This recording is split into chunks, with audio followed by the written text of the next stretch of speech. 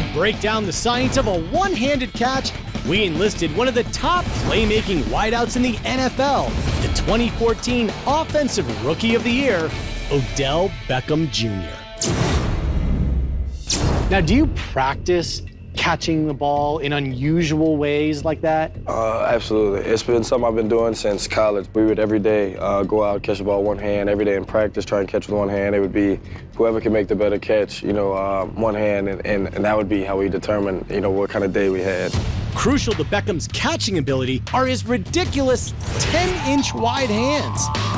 That means he actually has bigger hands than the Cowboys' Dez Bryant, even though Bryant is 3 inches taller.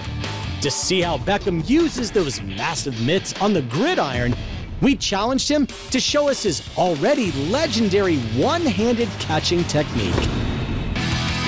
You ready? Here we go. Go!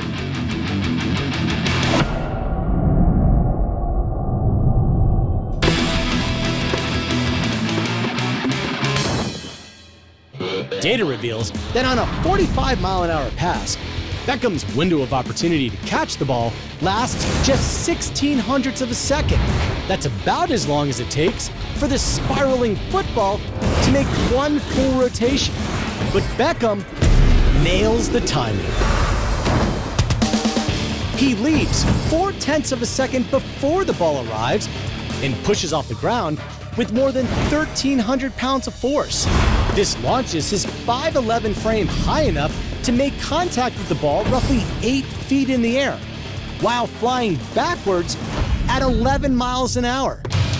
Now, with his body fully extended, Beckham clenches his fingers around the ball in just 8 milliseconds. That's faster than the collision between a ball and a foot in a field goal. Then, despite Beckham's grip being in contact with less than 10% of the ball's total surface area, he applies roughly 20 pounds of force. This helps decelerate the pass to a dead stop in just 0.2 of a second and helps Beckham secure his signature one-handed snap. Now, our testing has shown that the coefficient of friction, or stickiness, between a bare hand and a football more than triples with receiver gloves. But here in the lab, Odell Beckham Jr. also proved that he doesn't need a glove to make a sick one-handed grab.